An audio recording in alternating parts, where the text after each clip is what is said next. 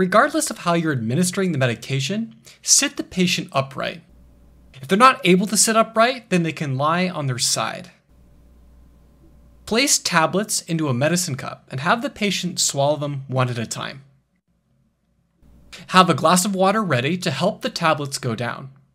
Now, in some situations, you might want to check the patient has successfully swallowed the tablets. To do so, have the patient open their mouth before you visually inspect the cheeks and under the tongue.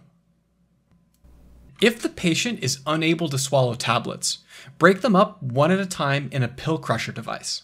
Then mix the crushed medication into a teaspoon of soft food and have the patient eat that. Remember, not all medications can be crushed or chewed. Some will have to go down whole.